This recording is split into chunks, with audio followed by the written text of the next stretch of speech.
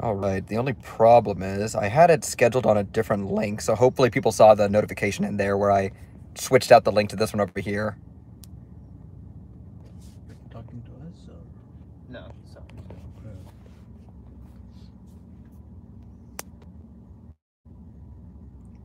Welcome, welcome.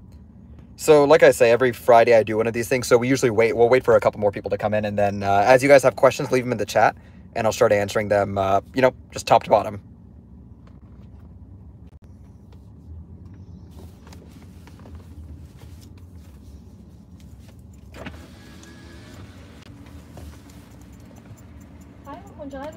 Hi, could I get the deluxe chicken sandwich? I'm sorry? The deluxe chicken sandwich?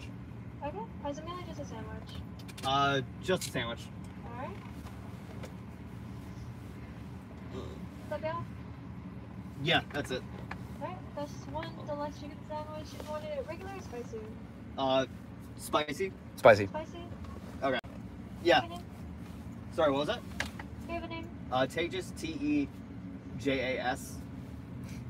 Okay. The total's 46 at the window. Thank you. Wow, that's an expensive sandwich. Hey guys, okay, so there's a Jollibee in Dallas right now, so we're checking it out. So for anyone that doesn't know, it's like this Filipino, spicy chicken sandwich. It's like a Filipino, kind of like McDonald's, I guess. It's more of like a KF. Yeah, it's like the Filipino McDonald's. Hey, what's up, everyone? Thanks for joining. Thanks for joining, Alexis. Hey, RD. Nathan, nice to see you guys. So sorry I've been a little bit MIA. I've had a lot of work at my full-time job and so the consulting work I do on the side. So, hey, welcome, welcome. Yeah, I know it's midnight in Spain. That's crazy. The Jollibee line is always so long. Yeah, even over here the Jollibee line's quite long. I was surprised. We've been waiting in line for like 5 minutes now. So that's why I was a bit late to get onto the chat. But welcome everyone. How are you guys doing? Anyone doing anything interesting for the weekend? So I have, I was a bit, I've been a bit MIA, and I'm going to try and get, oh, there we go. Okay. What is the steps to become a data analyst, like learning topics or coding and waiting for this live in India? It's 3:30 a.m. Well, thanks for joining in from India. Thank you. Yeah, I know it's super late over there. It's like, they're 11 and a half hours ahead of us. So it's 4:30 here, 3:30, that makes sense.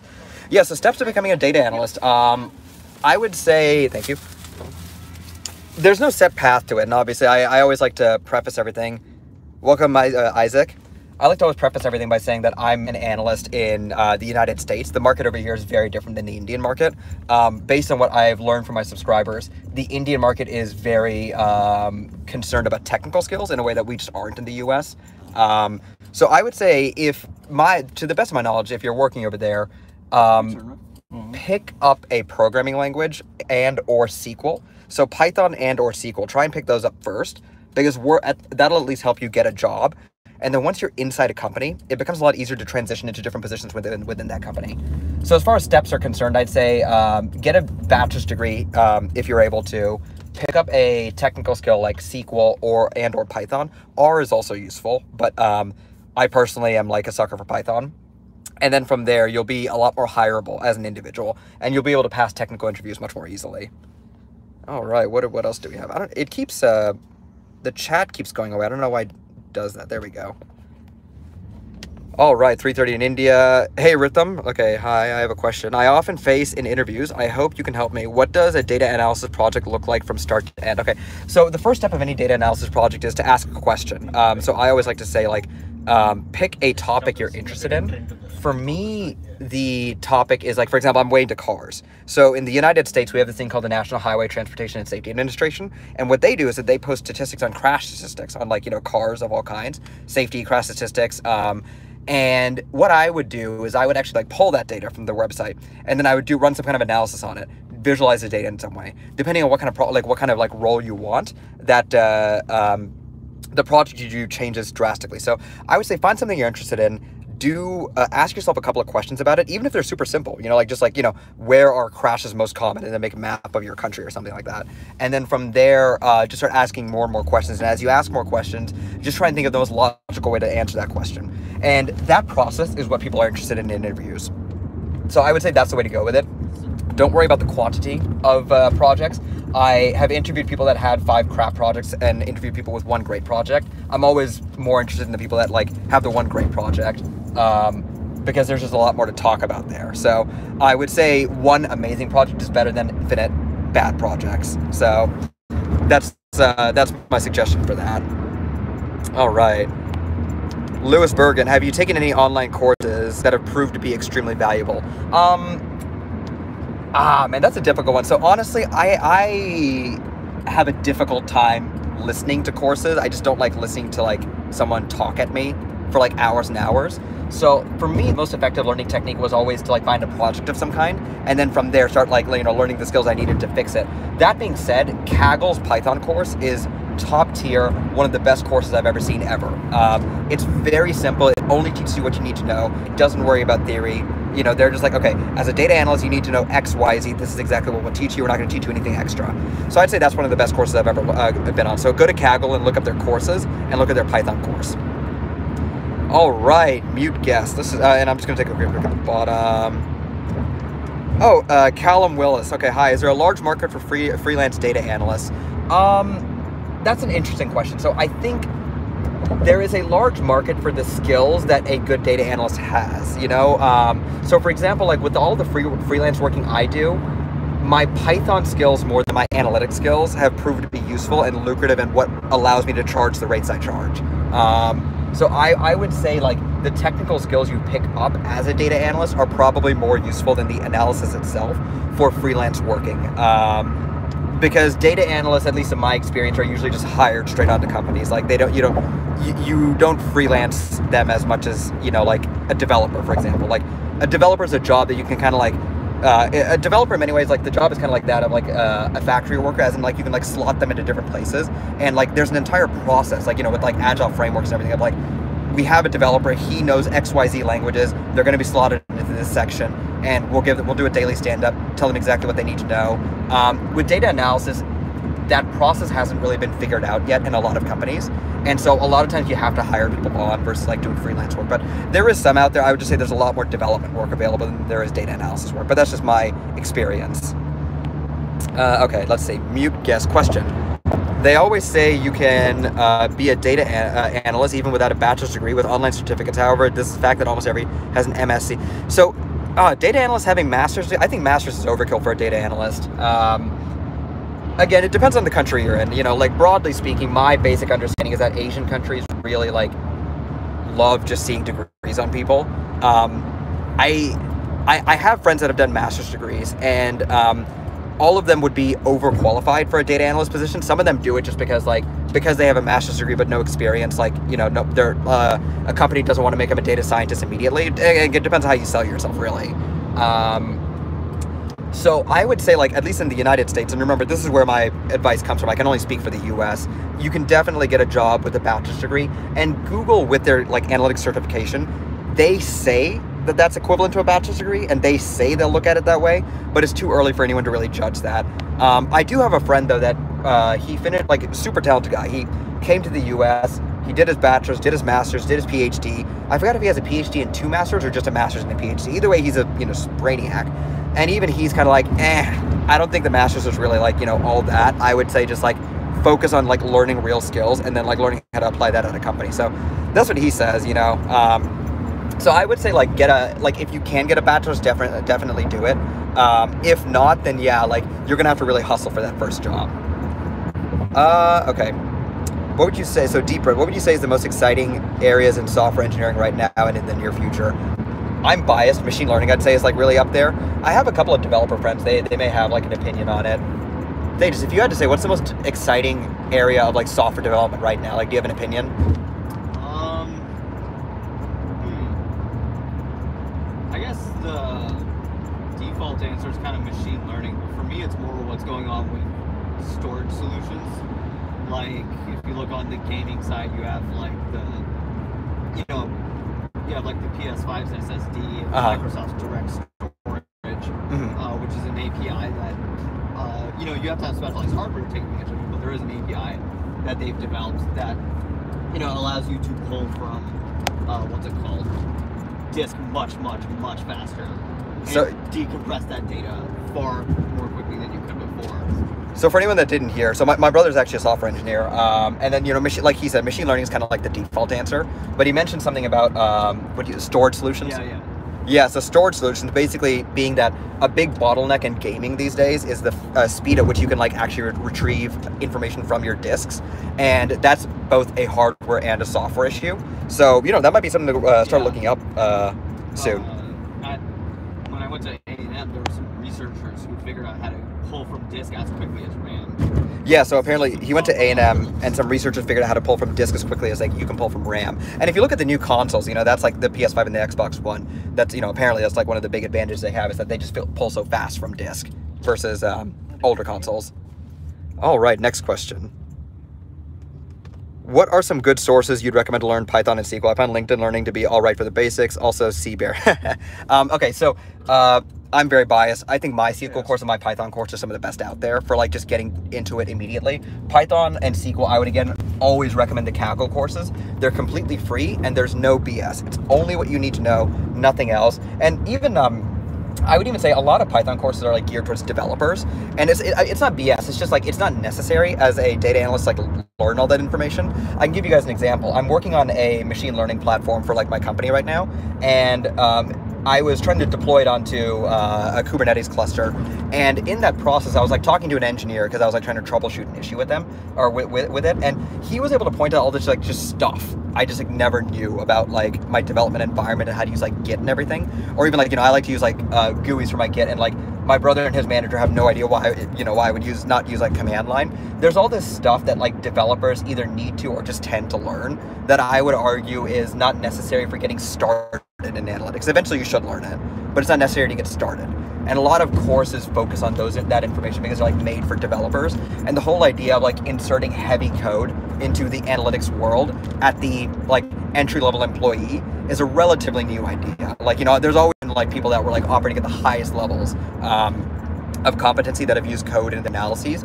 But because it's a relatively new idea at the lower levels that, we're all kind of talking about right now, I would say that there aren't as many courses as there could be. So long story short, to answer your question, Kaggle and my YouTube channel have what I would consider some of the best SQL and Python courses for getting started as a data analyst. All right, next question. Best advice to dedicate to data science applied to soccer. Now, hey guys, sorry about that. It looked like my internet cut out for some reason. All right, okay. So, where was I?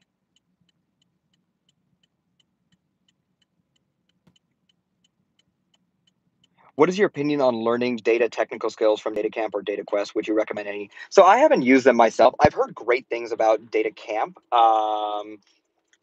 Yeah, I've heard great things about DataCamp. I'm not sure about DataQuest. I haven't tried it out myself, but I'll say this.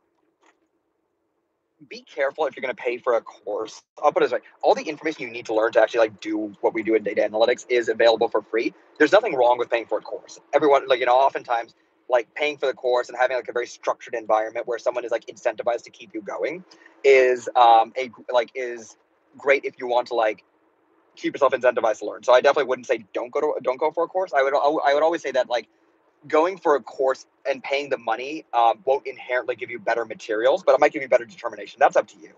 That being said, I've heard great things about DataCamp. Never heard a negative thing about it. Okay. How would you answer interview questions regarding anomalies? For instance, how do you deal with anomalies? So I would say this is one of those questions you always have to have some kind of a prepared answer for. As far as preparing for anomalies, I guess, yeah, I guess if you had a more specific question, I'd be able to answer it a bit better. I think an example is how I usually like to deal with it. So I think what I do is I have a couple of general stories that I kind of like BS my way into every example you possibly can. Like at the end of the day, that's what is an interview. It's just trying to convince people that you know what you're talking about. And it's like how smoothly can you like relate to the questions that the interviewer is asking. So I'd say get a couple of general stories ready, and when I mean stories, I mean like think of like projects you've done at either previous companies or on your personal. All right, sorry about that, guys. I received a call on my phone. Okay, so Would it be better to, okay, so ABR, would it be better to have many years of experience at a big four consulting firm or a no-name mid-sized firm? So I think it depends on what you want, right? Some people I know are very concerned, and there's nothing wrong with either method, but some people I know are very concerned about like their day-to-day happiness and like, are they like living the best life that they can at that moment in time? Nothing wrong with that at all. And I would say that if for those people, oftentimes like midterm or mid-sized consulting can be like very fulfilling.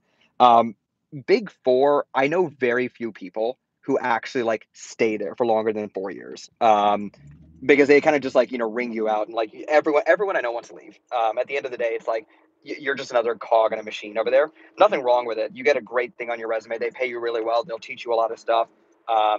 But it's most people I know, except for like I know some people who are like are very specifically like they're like I want to be the best, absolutely, and they like their whole goal is like I need to become a partner at like McKinsey or something.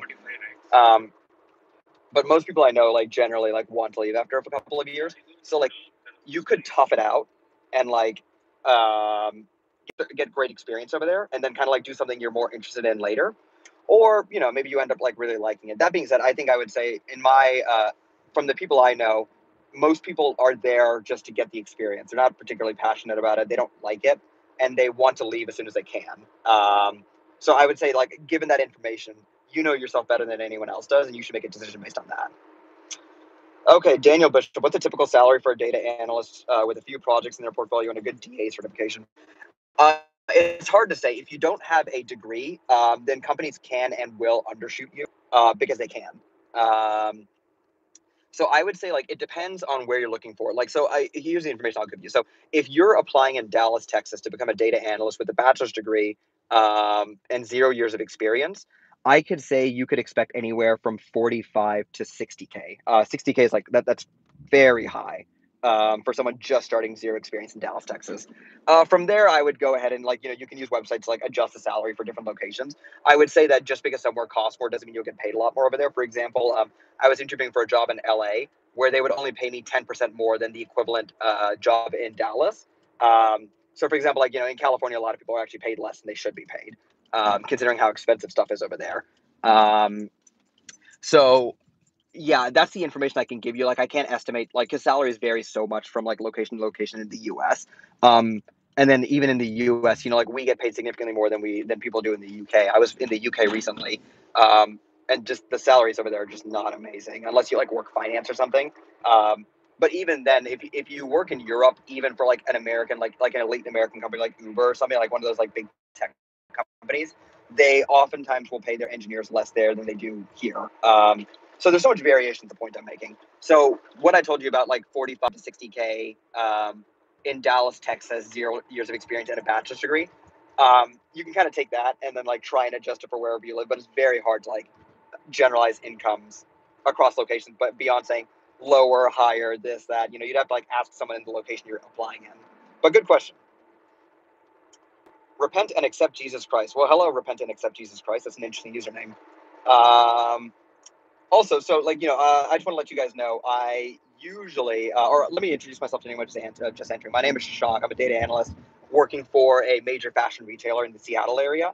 I don't really live anywhere right now. I'm kind of like traveling over the U.S. I was like Denver earlier, then London, a couple days before. Now I'm in Dallas. But the company I work in is in Seattle. And I just do this to try and inform people about like, and help people get into the field of analytics if they're interested and answer any questions that they might have. You'll find that I do a lot of equivocating in my answers because the older I get, the more I realize that like there are so many caveats to anything that like any question that anyone could ask. And like my experience, for example, is very different than like, other people I know that work in the analytics field. Like my my first manager who has a very similar like story to mine, even his experience is drastically different from mine, even though, we had the same experience and everything, like same degree and all. So yeah, that's just a couple of stuff I wanted to add. Also, quick thing, the way these chats work, I do these every Friday, but I almost never get through all of them. I'm usually on for about an hour, so we have about 40 minutes left. I almost never get through all of them. So if you want your question answered, be sure to send a super chat. It'll float to the top, and I'll be sure to answer that immediately. So just as a heads up for everyone. All right. Darvish Kukreja. Hey, dude, I'm studying Bachelor's of Applied Data Analysis at the University of Adelaide. Cool. Although due to COVID, I have deferred my semester. So in my free time, I'm studying Tableau. Any suggestions? I have a great Tableau course I highly recommend to you. I would also recommend trying to pick up Power BI if you can. The good thing is that these BI tools are meant to be easy to use. So once you know one, you can like pick up any of them. But if you know Power BI and Tableau, then like you're good to work at any company that like is required, because like all companies will use like one of these two basically. Or they might use MacroStrategy, which is like my word for MicroStrategy. Again, MicroStrategy is one of those things. It's one of those things I've like no one I've ever heard actually like likes using it. And I know someone who like works in like negotiations with like for like software deals and stuff, and even she's saying like dealing with MicroStrategy is like the most miserable experience ever. So I like to call them MacroStrategy. Oh, and on top of that, their stock recently did really well because their CEO was like, I'm going to YOLO into Bitcoin and like add that to our ledger. And I'm like, you are a technology company. What are you doing? Like, trying to like bet on Bitcoin. I mean, it worked out for them, but like, the product is not great in my opinion. And I've not heard great things about like just dealing with the company in general. But that's my little soapbox about MicroStrategy. For anyone wondering, it's kind of BI tool. I guess that's like one way of describing it. It's really good if you need to distribute analytics to a very large number of people. And this is where Tableau and Power BI kind of like hit their limits. In that like Tableau charges you through the roof for like every license. So like again, we work retail, right? So if we want to distribute a report to every single like retail user, like at the store level, Tableau can make it very difficult to do that and very expensive. So that's where MicroStrategy excels. But like from the development side, it can be hard to set up, and it can be hard to like operate from an analyst side too. So I'm not the biggest fan of it. Tableau, and I would recommend Power BI too. Stefania A, do you belong to / participate in any associations / professional network groups for data analytics? I like to think this is kind of my group for data analysis. I like talking to you guys about it. But within my company, I'm in a couple of groups. Now, every company I join, I either start or join some data science group inside it. So at the company I'm working at currently, I am in like one of those groups. Samir Khan. Okay, let's see.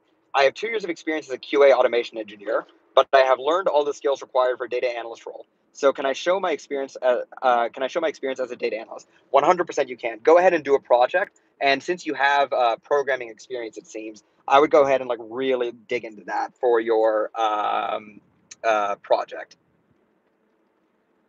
All right. Ooh, Daniel Bishop, can you rank the following in terms of value? Python, SQL, Tableau, Excel, VBA. It depends completely on the job. In my personal experience, for the work that I do, and you guys can watch my YouTube channel to see the work that I do and get a better idea of like what I mean when I say this. Python is the absolute highest value, in the sense that you can program just about anything in it. Maybe not well, it's not the most optimal solution for every problem, but you can solve just about anything you need to with it. Like you can make websites with it if you have to. You can scrape websites if you need to. Just about anything. You can like perform analyses. You can like query databases. It is a very, very general purpose programming language, and that is why I'd say it's like the greatest value. And it's by far like what I've like derived the most like money from in the form of like my consulting work and even my full-time job, what I'm like valued for. After that, I'd say SQL and Tableau are interchangeable. I think Tableau is easier to pick up and make a decent amount of money doing. But SQL is more universally used. So I'd say they're both interchangeable. And Excel VBA, um, oh, that's a difficult one, man. So to be honest, I don't even know VBA. I know finance people love it, and they will never let go of Excel. But outside of finance, I have not seen VBA used that much, or I kind of see it as part of like very old reports at companies that people want to deprecate in favor of Tableau anyway. So I would actually have to put that last. All right, all right. Of course, Paulus. I love answering these questions and like going on like my little rambles here and there too. And let me know if you guys think that I'm taking too long to go through the questions, but I'll try and get through as many of them as I can. Again, just a reminder for anyone that's asking questions right now, I'm not going to get through all of these. I'm going to try my best to.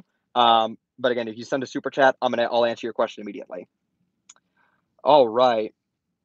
Deep Red, I'm starting CS next year in order to get hired at a big tech company, Fang. What would you advise me concentrate in terms of external projects? I think if I were you, I would spend every waking moment trying to get an internship at one of those companies. Most people I know that got into those companies were interns at those companies at some point in time.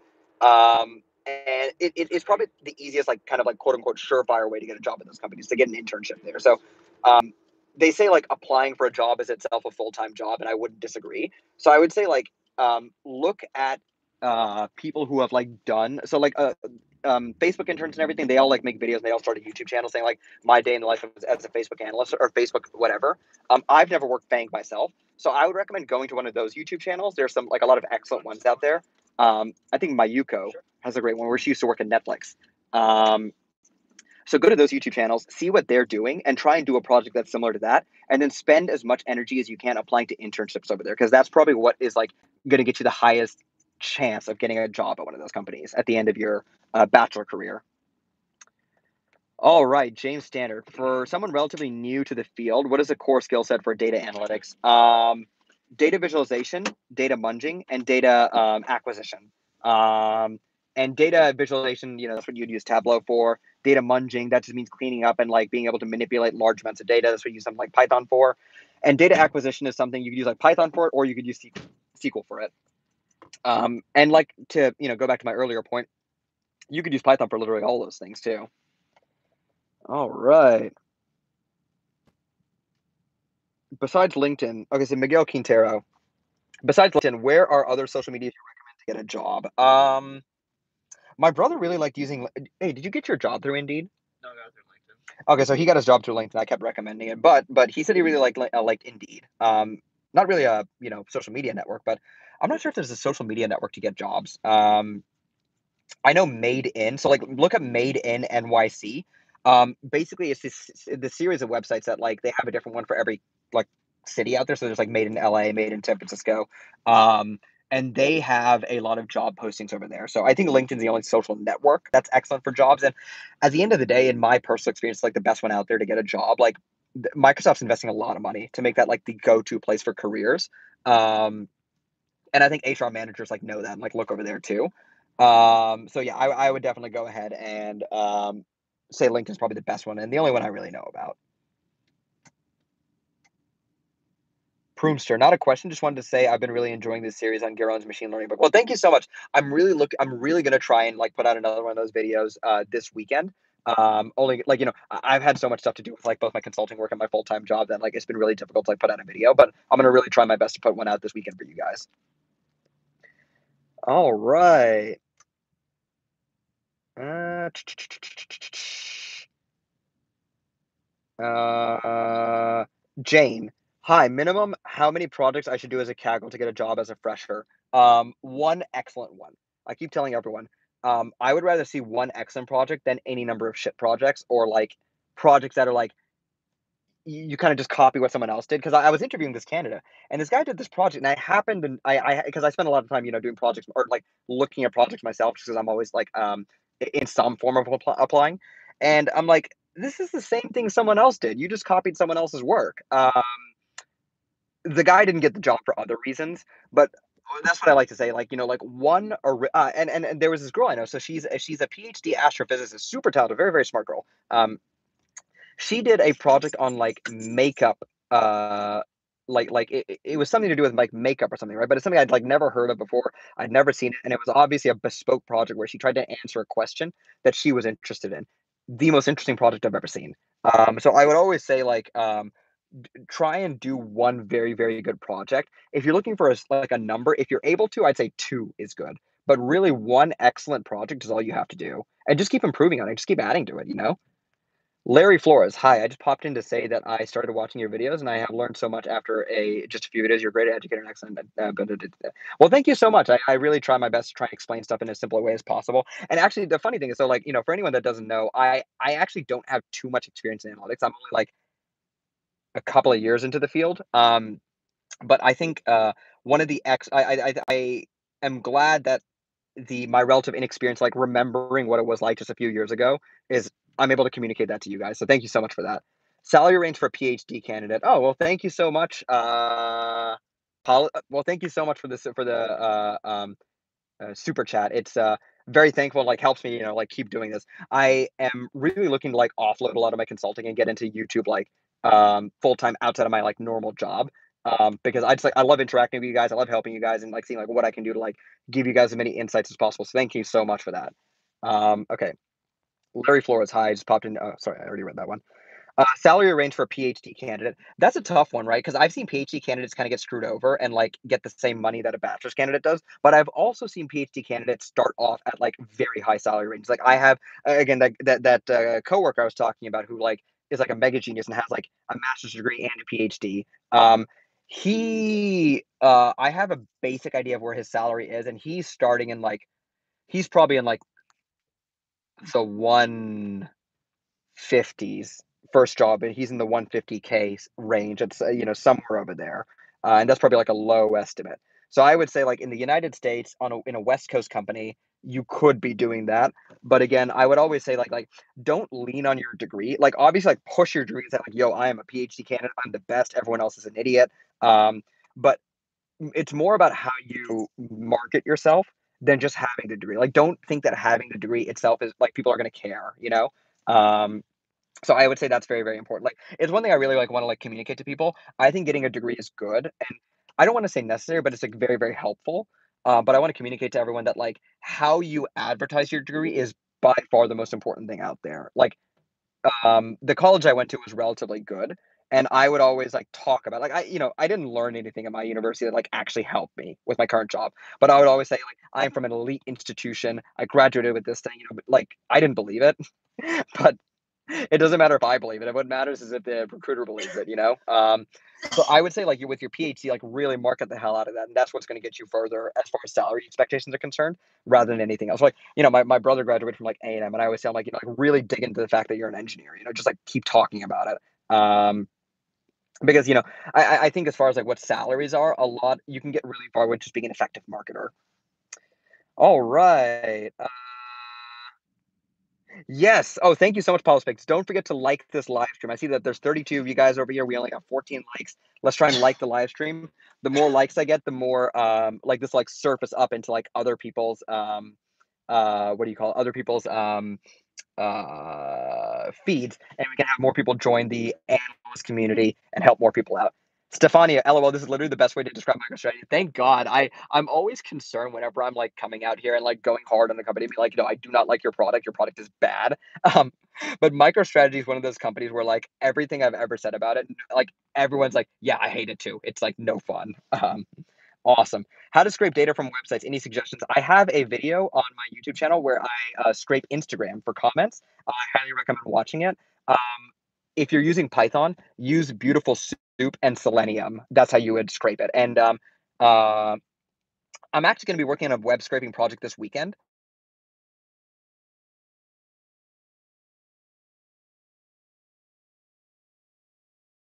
R, Python, MATLAB, and not formal training in math and computers. Hell no, dude. 26 is young. What are you talking about?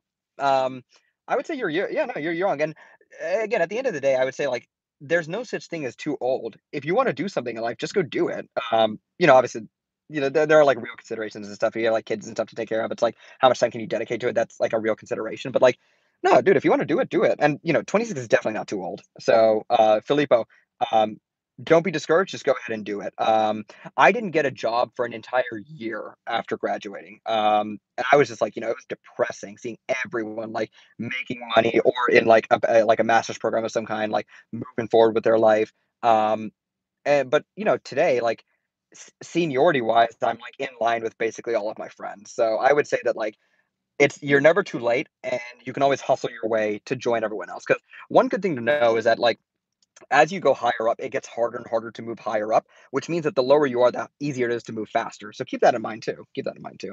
Marvelous AUB, I'm so sorry I'm late today. I missed a lot. No problem at all. I always release these live streams. That way people can see them later. All right.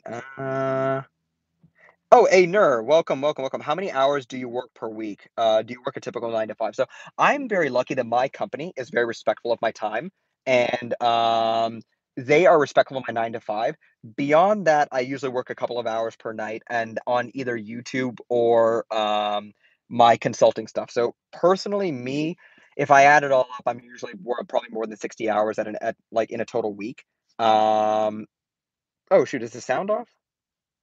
I hope not. Okay, it doesn't say I'm muted. Okay. Um, yeah, so I think outside of my work, I'll do another 20 hours of work, uh,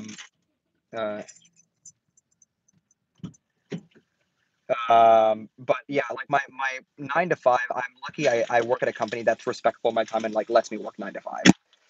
But my first job, I worked insane hours. But then, after a while, you start to realize that like, and this is not to say to work, like, don't work hard, but like, there are enough people at large companies that are just there for the paycheck and are just going to put in the 9 to 5 to where if you just put in like 41 or 42 hours, like, or like 40 very good hours, you can stand out.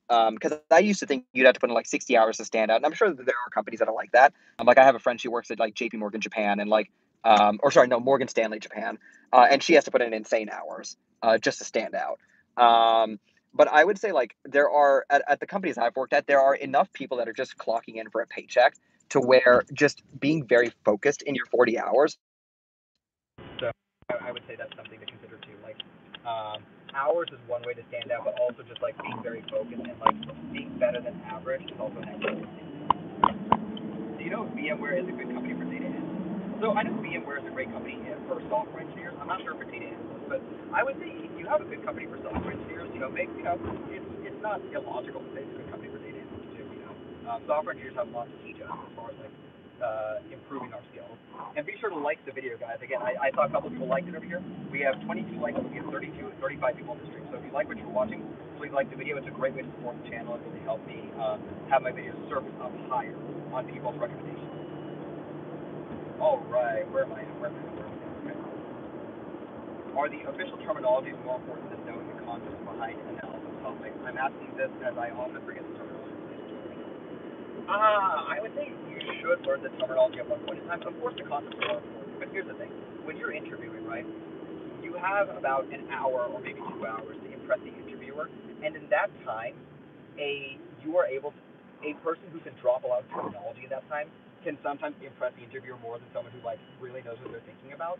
So I will leave that with you. Like, but when you're actually on the job, obviously knowing what you're doing is more important.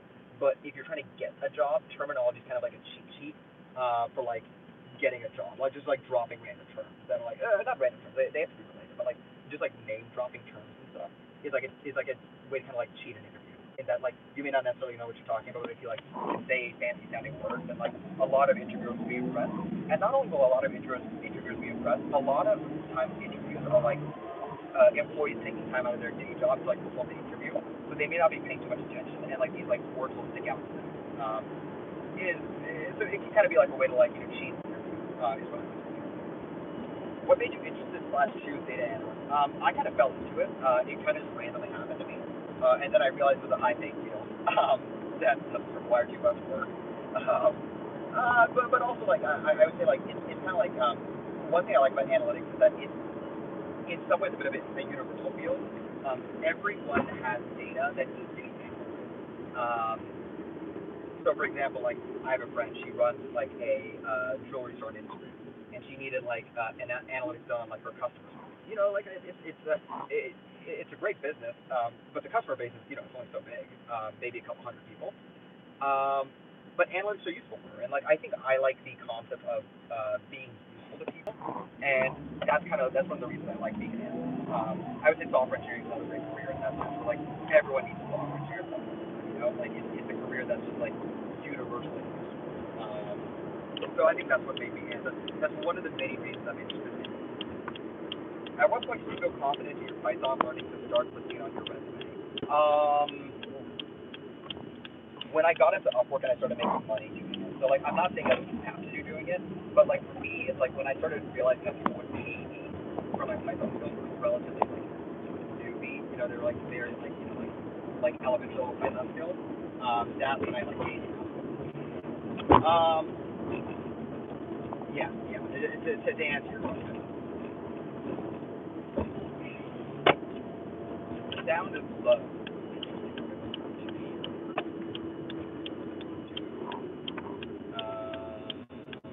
So everyone thinks sound.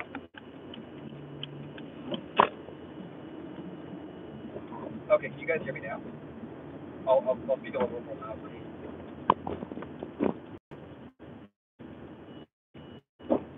Oh, the input device. Oh, the input device changed. Oh, that's not good. Okay, so my sound is still low. I'm about to leave the car. So let me. Let's try this.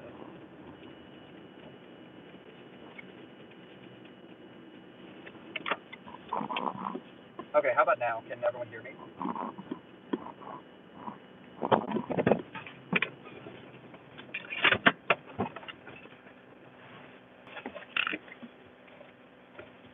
I'm gonna keep saying so. Assume if no one says anything, then I'm audible. I got my Jollibee over here. All right. Okay, so I'm guessing everyone can hear me now. Little bit better, but still low. Okay, so okay, crystal clear. Okay, cool. I'm gonna take that. What do you think about SAP administration and HANA? SAP, dude, those guys, the salespeople at SAP, those guys are geniuses.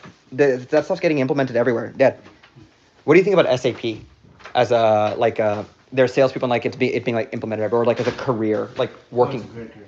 So my dad has done he worked in ERP stuff for a long time. He's an Oracle guy, but even he says that SAP is tremendous company, and I'm guessing that their stuff is literally everywhere. Tons of money. So that's some advice from an expert. I'm live streaming now. All right. Let's continue to live stream from inside the house with Jollibee. Let's go. All right, I'm gonna go upstairs. I'm gonna place you guys over here. That way I can answer questions while... Oh, Karthik Nair, welcome. All right. Okay, so everyone can hear me, I'm assuming. So let's take a quick break for a second. So for anyone that doesn't know, I was just at Jollibee, and my understanding, I've never had it before, but my understanding is that it's a Filipino version of McDonald's. And so I am about to try it for the first time and see, what the big fuss is about. But I'm excited. House tour. Yeah. Yeah, just came home. So I was in London just last week. Beautiful city, really cool. I really wish I got to meet people over there because I know we have a couple of people that like are in the UK.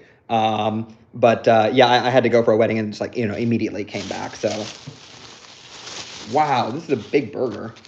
Huh, it's like $4 for this. Okay, let me see if I can go back to answering questions too.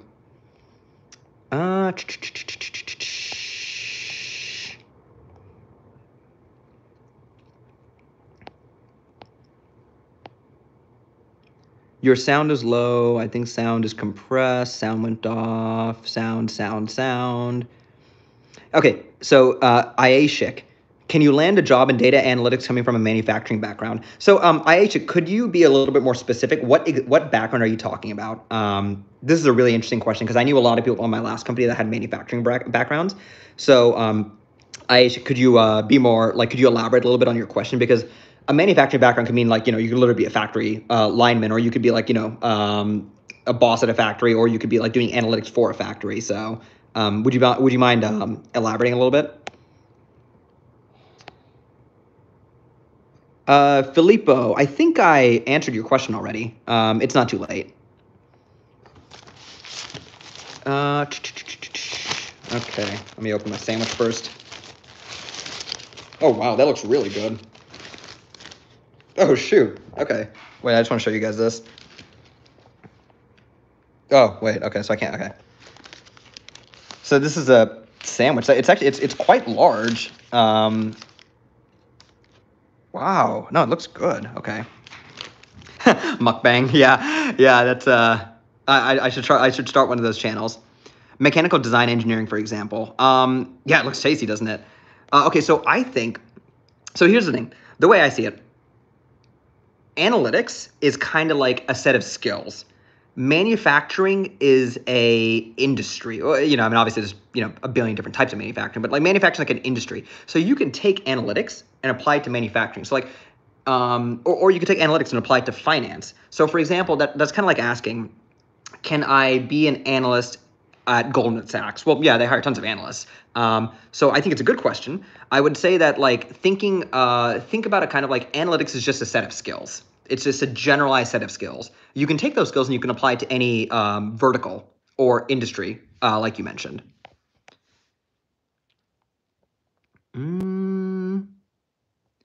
Jason, ooh. I am actually not too sure if Patreon allows that as a payment method, but how about this?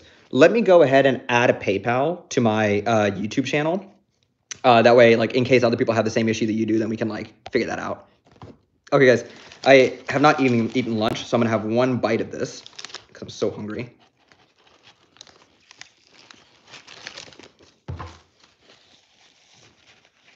Oh, wow. Oh, hi, Hilton.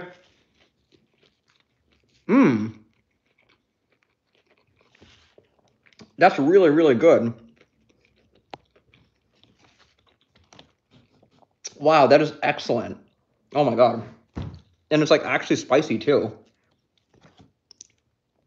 Okay, Batman. Oh yeah, Hyote. So Hyote comes onto my live streams like all the time. And he well, actually, I don't know if Hyote is a he or a she, to be honest. So I went to Jollibee because it's which is like this like Filipino, like the Filipino version of McDonald's kind of. And so I'm eating the chicken sandwich from it right now. And if you come to these live streams regularly, so even Deep Red is here like all the time. If you come to these live streams regularly, then like, I get to like know you and everything. We have a good time. Yeah. So rating out of 10. Considering it's fast food, I would say like it's like an 8 or something. Yeah. Not like the absolute best it could possibly be, but like it's really up there. I think it could be a little bit spicier. All right, next question.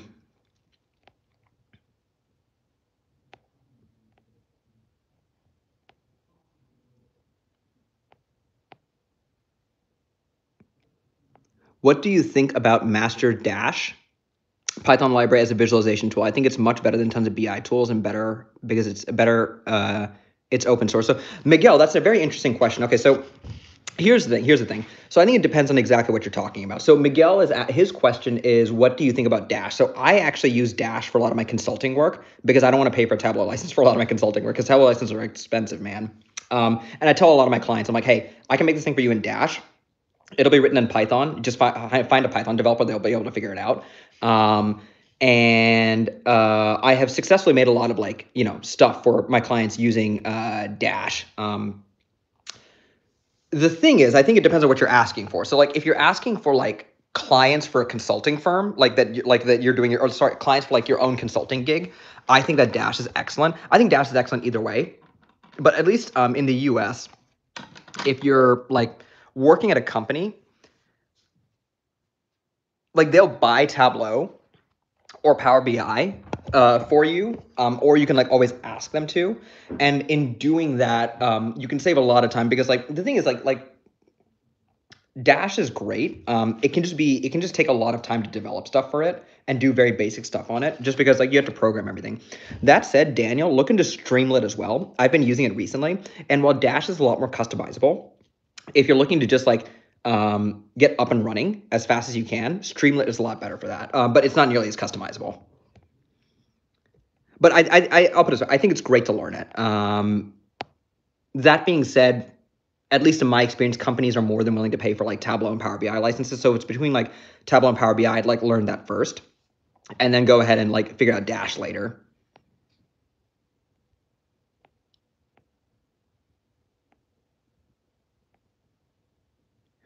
Okay, Huandi Rection.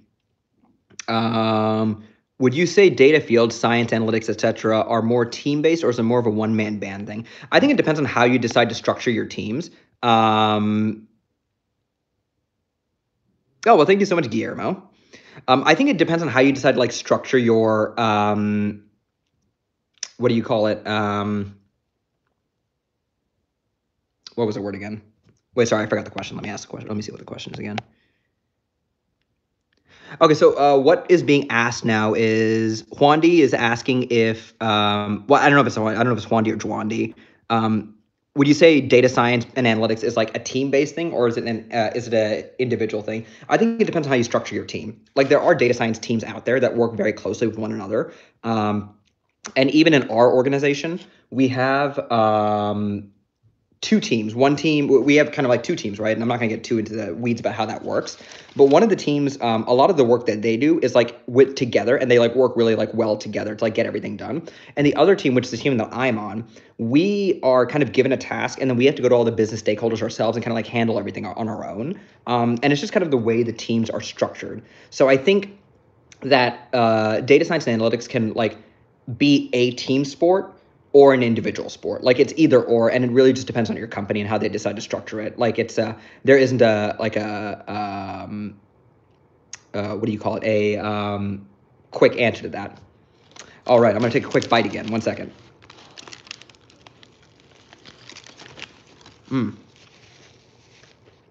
That's good.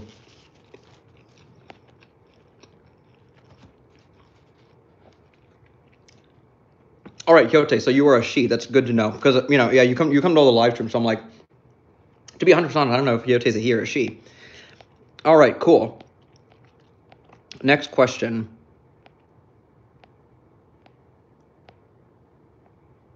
Okay, so Saksham Gupta. Oh, and just in case anyone is like in case anyone just joined, two things. One, if you like what you're hearing, be sure to like the video, or I think the like button's down there, because I see 37 people here, but I see 28 likes, and the likes are really great for the YouTube algorithm and help my channel grow and allow us to spread the insights to everyone out there. So if you like what you're seeing, please like the video. And also, I'll be on for a little bit longer, but I never actually get through all of these questions. So if you send a super chat, then obviously I'll answer your question immediately. So just as a reminder for everyone out there. All right, so Saksham Gupta, are MOOC certificates important, like Google Data Analyst Professional Certificate? Important is a strong word. I don't think that the certificates are important, and Google's is different, right? So I'd say if you're asking better, I'd say Google's is probably better and more highly looked upon. That being said, they're so new, so many people in the industry don't really know about them. And again, I would say it's kind of like how you advertise it and how your interviewer like just operates. Like some interviewers care, some interviewers don't. You can kind of get like, lucky with some and unlucky with others. So just something to remember. Nathan immediately disliking the video after he says like it, but then reliking. Well, thank you so much. Epsilon, hi, can you make an R tutorial like the Tableau one? Yeah, I could. I am not excellent at R, but I have a client whose work I need to do entirely in R, so maybe I'll learn a lot while doing it. What's the most expensive thing you've bought as a data analyst? So CF, could you be a little bit more specific? So like, is the question like what I've bought like for my analytics work, or is the question like what I bought like as a person? Because I'm a little bit confused by the question. Hyote, I'm actually going over your SQL course again. Excuse me. For the second time, I have an interview coming up. Well, excellent. Let's best of luck to you. Everyone wish Hyote luck on her interview. BLAT, what would be a 10? That's a tough one. This is probably the best chicken sandwich I've had from a fast food restaurant. So maybe 9 is better. 10 is difficult, but like it's not like blowing my mind. It's like really, really good, but it's not blowing my mind, so All right. Next question.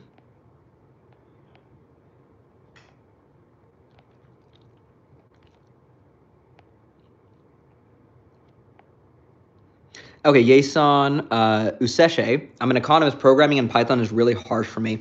Yeah. Awesome. We were at 37 likes. Great job, everyone. Yeah. So Python, it's kind of like this. Like, so for me, it was kind of like, it took a while, but then all of a sudden, like my skills just like did this. And now I'm kind of at a second plateau where like I'm not learning anything as quickly. But excuse me, I'm not learning everything as quickly as I used to. But it's a lot easier now. So I can 100% understand why it would be difficult to pick up, but just like, keep powering through it. If you take my Python course, you'll learn like all the basic skills you need. So I try my best to actually like prevent myself from like going into like territory of like, oh, this, like stuff that like is not as useful. All right, let's take another bite.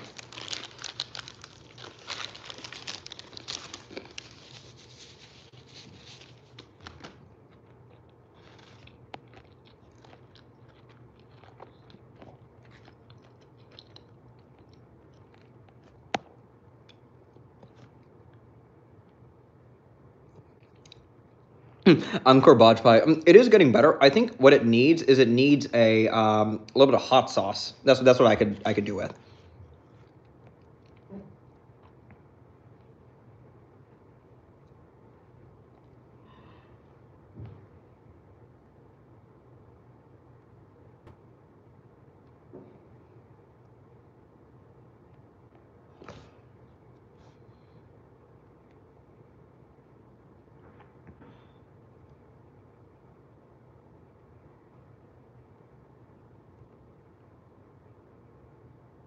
Okay, so next question. Aner, what's a good place to start learning data analytics if I have very basic Excel skills? My YouTube channel, 100%. And if not that, I would say go to Kaggle. So it's Kaggle.com. And it's kind of like a data science hub for people like, all over the world. And they run all these competitions and stuff, but they also have courses that are like no BS. This is exactly what you need to know, nothing else in order to like do well in analytics. All right. Can you land a job to database administrator in like IBM or Oracle as a fresher? If not, how can you become one? I'm not sure if you can land a job as a database administrator straight up, and that's a difficult question for me to answer. So I'm going to have to take a pass on that question only because Gamescom only because I really don't know. It's one of those things where I can't even like venture a guess. Like I honestly have no idea. Madhwa, any tips on qualitative research and analysis? Could you be a little bit more specific? I'm not really following the question. Batman, I'm 20 years old. Should I pursue a degree in computer science or learn and be proficient on data analytics skills that companies look for? I live in Cali. Okay, cool. And if everyone could like specify, if you're asking a question, try and specify where you live in, because that'll like better inform my answers. So I'm 20 years old. Should I pursue a degree in computer science or learn to be proficient on data analytics skills that companies look for? I live in Cali. I would pursue a degree. As much as I don't think you need a degree to do the work that we do, a degree will help you drastically in actually getting a job. So I would pursue the degree in computer science, and then pick up SQL because a comp sci degree may not teach you SQL. So I would pick up SQL on the side. Ryan Juan. How do I get better at SQL? I got the basic, but I need like a project or a data set to work on to get better at. What fundamentals should I start with? My SQL course, I'd 100% start with that. Kaggle, again, they have a SQL course that's quite good too. Oh, sorry, you asked for a project. Oh, that's a hard one, because it's like, so here's the thing. In my SQL course, I actually teach you how to set up a database inside SQLite. And what I would do in that case is after you do that, just go ahead and start like inserting your own data sets and everything and just like start asking yourself questions about it, That's the only way I can think of like practicing to be 100% on it. It's like, that's a fair question. SQL is hard to practice outside of a company environment because like it's only used to store like query stored data, All right. Aner, can you get into data analytics from any background? 100%. You can get into analytics from any background. You totally can. All right. M. Noman Khan, something on the laptop specs for data and analysts would be helpful. Yeah, I'll go ahead and make a video on that. I think that's a cool video I've been waiting to make for a while. Binu Kandagon, when we deliver a presentation to a hiring manager, what should we be focused on? So I think it depends entirely on the manager themselves. So I've had managers that are very technical, and I have managers that have like not been that technical. And I would say, ask yourself before the presentation, what does this person care about? What are their KPIs and what do they want to maximize? Some managers want to see like certain information. And I would recommend like always focus your presentation on like what is important to this person. It's very tempting as people who like create stuff. So like, I create a dashboard, I create like, a Python script to do X, Y, Z to try and go into the nitty gritty and show people all the work you've done. But that I found never works as well as showing them what they want to see. So for example, like I will oftentimes like create dashboards for people and I'll have to write these very complex SQL scripts to get the like data in a cool format that'll actually work well with Tableau. But I find that going into that doesn't really work really well. And I'm much better off speaking about like what data did I pull and how does this Tableau workbook work and what can you do with it? Like what I built with it, what can you do with this? So that's kind of what I would say if you're going with a manager. Talk about what like. Oh my God, I'm so sorry, Bino. I completely misunderstood your question. No. Sorry. Okay, hiring manager. You're going to do a presentation on your project. Walk them through the journey. I would say like try and create a story. So for example, here's what I like to tell people. I'm a bit of a car nerd. I want them to know, and I'm not only am I a car nerd, I'm a Toyota nerd. I like Toyotas better than anything, and like I illogically think Toyotas are the best cars ever made, bar none. You know, it's silly. At the end of the day, like different cars are good for different purposes. So I was on a quest to prove that Toyotas were the best cars in order to do X, Y, Z. You know, it was a while ago, and then I start walking people through the journey of how I got the data, how I cleaned the data. Hey, Toyota gang, let's go. How I got the data, how I cleaned the data, what I did with it. And then just keep going from there. So I think crafting a story is probably your best bet with a hiring manager. All right, let's get back to going in somewhat of an order. I'm gonna keep eating my Jollibee, by the way. Maybe I should start a mukbang channel. I like eating.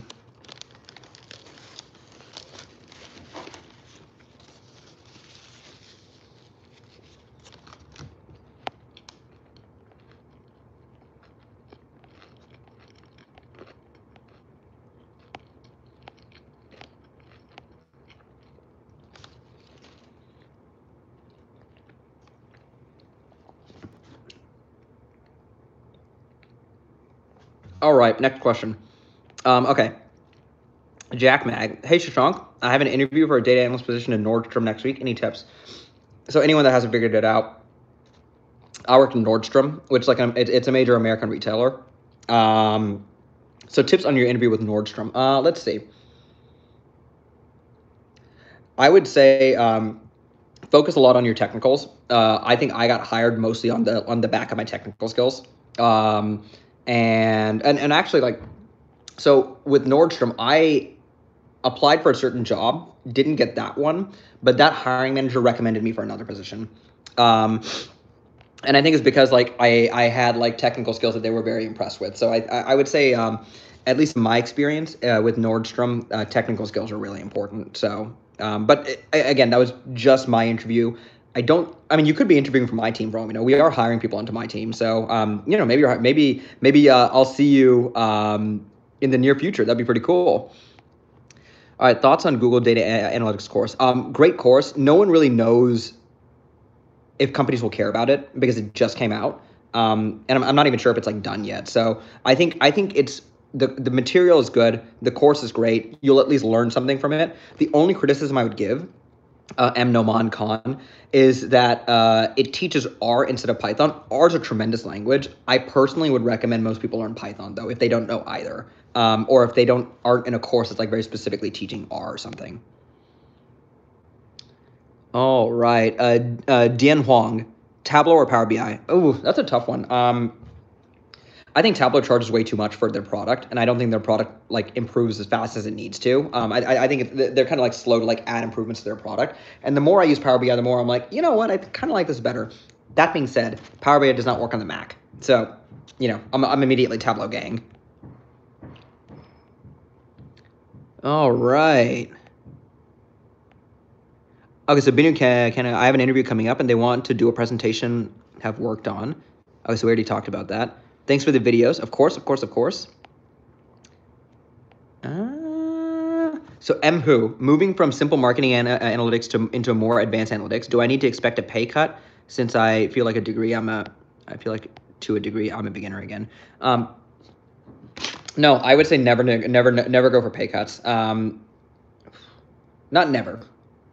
So you're going from one type of analytics to another type of analytics, but always try and demand a higher salary. Respect yourself, respect your time, so it's hard for me to comment, right? Because maybe you're going to a job that actually should be paid at a lower rate. But broadly speaking, I would say you should not be going for pay cuts. You should be going only for pay bumps, or at least keeping your pay consistent. That being said, the thing is, you're saying you're going from less advanced analytics to more advanced analytics, so you should actually be getting paid more, even if you're a beginner. That doesn't matter. It's what the jobs you get paid. All right, let's have another bite of this. So for anyone that didn't see, I'm eating the Jollibee double or spicy chicken deluxe burger. It's really, really good.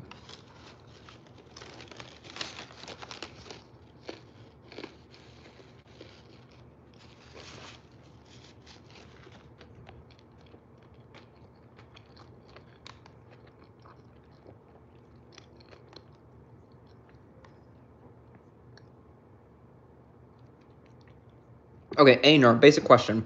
But how does SQL differ from Excel? I'm having a hard time to understand the use of it. Okay. So here's the thing. This is actually a really good question. So SQL is, and okay, so like, I think you might be, so SQL itself is kind of just a querying language. It's just used to get data from databases, but maybe you mean SQL databases.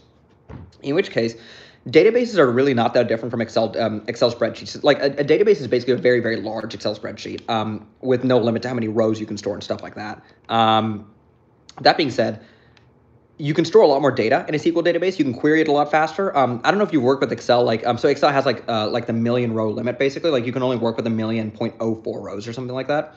SQL databases can get much larger than that. SQL databases can hold data in a much simpler format. They can really shrink down the data and use less space sometimes. And Excel is a tremendous tool. Excel breaks down very quickly once you start working with large amounts of data, or even even stuff in a couple 100,000 rows. Excel starts to just be less effective. And that's where I would say is SQL starts to become very useful. And if you want to consistently store data in a very secure format, you will use SQL to store that. You will use a SQL database to store that data.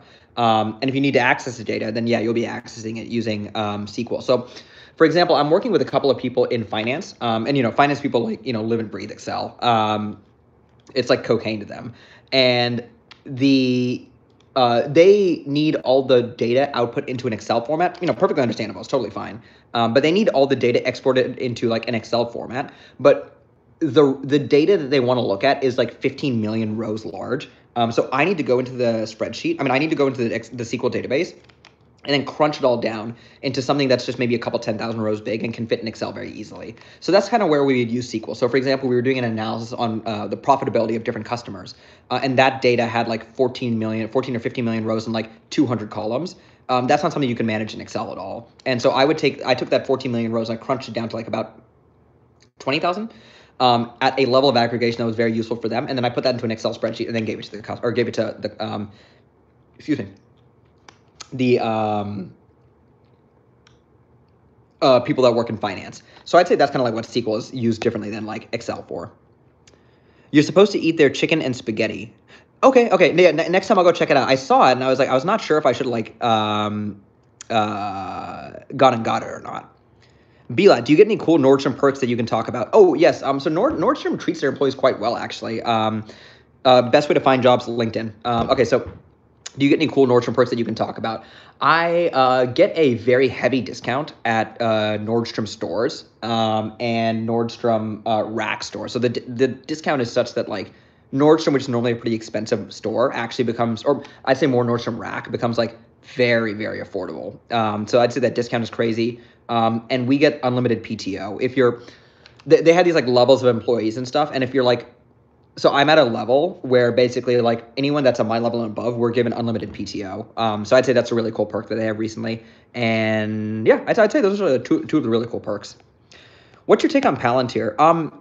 So I don't know too much about it, but my basic understanding is that, and I have a similar criticism of Tesla, and you'll see this in a second. So I'm about to say something that's going to lose me half my subscribers if you've seen Tesla fanboys.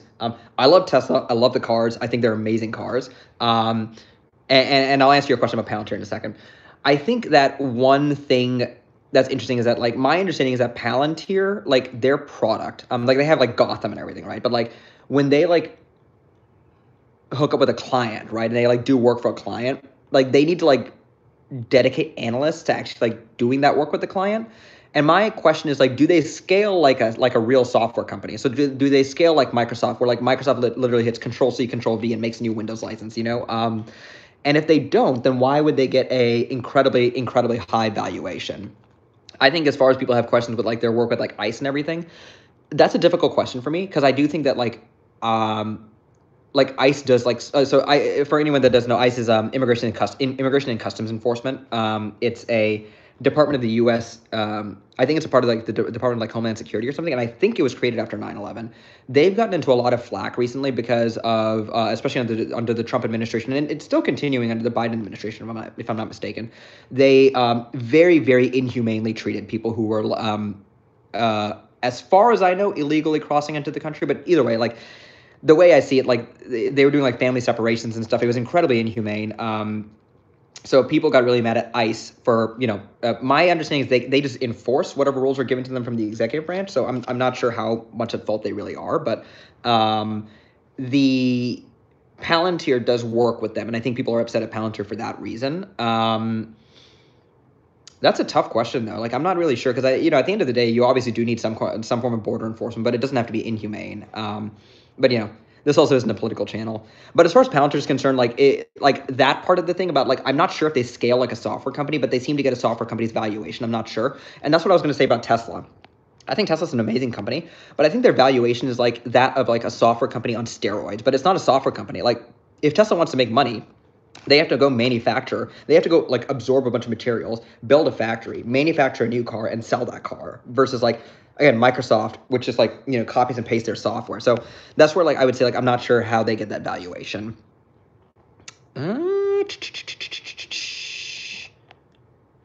Okay, so I am probably going to call it quits soon. Oh, we got a lot of questions. So, like I said, I try and do these every Friday. If you really want to, like, have me answer your question, be sure to send a super chat, and I'll be sure to answer your question first because we always have more questions than I'm able to answer. But Deep Red has a question here that I'll answer last. In what way would you say learning AI stuff, such as the A. Garone book you're doing a series on, can help you in your career? I think awareness is the biggest thing. If you read that book, you become aware of so many technologies that you otherwise wouldn't be exposed to, and that's why I would say reading those books is useful. Deep Red. Because you get exposed to a lot of information you wouldn't normally be exposed to.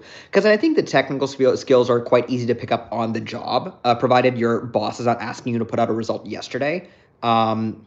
But being aware that you can even use TensorFlow for XYZ reason, I think that's the biggest thing you get out of those books. So that's why I read. I read to like just be aware of what's out there and be that guy that comes in and says like, oh, we have a problem over here. Here's a creative solution we may have not thought about. That's kind of what you want to be. Hyote. For some reason, I find Excel harder than Python. I'm waiting for you to drop an Excel video. Oh, man, I'm so bad at Excel. Oh, man, I've seen, like, people in finance, the stuff that they can do in Excel is, like, magic. So maybe I'll collab with someone to make an Excel video, but I'm so bad at Excel. I use it every day, but, like, at a very simple level. But I see what you mean. Like, I think Excel is harder than Python, too, just because I never use it. Chama Jones, what's the best paying industry for data analytics? Probably machine learning engineer. But thank you guys so much. Excuse me. Thank you guys so much for joining and watching me eat my Jollibee. Again, the best fast food chicken sandwich I've ever had. I try and do these every Friday. I haven't been able to do it the last couple of Fridays because I've just had a ton of work, but I'm hoping to get like just burn through all of that this weekend, release a video this weekend, just go ham on the work. I'll try and be here next Friday. But thank you guys so much for joining. The support is always really helpful. If you like what you saw, please give the video a like over there. If you have any other questions, be sure to leave them in the comments section below. And if you're a regular, if you're a regular and you have a interesting profile pic, so like for example, like you'll notice that Hyote, I mention her a lot because she has a profile pic I like recognize. So for example, if you have like a cool profile pic, like I see a lot of people just have like the default Google pics, that makes it very easy for me to like remember you next time. So if you come every once in a while, like I would recommend putting some kind of a profile pic that's like interesting. It doesn't have to be you. It could be like anything interesting, and I'll like more easily remember you. But thank you guys so much for joining, and I hope you guys have a great day. Bye.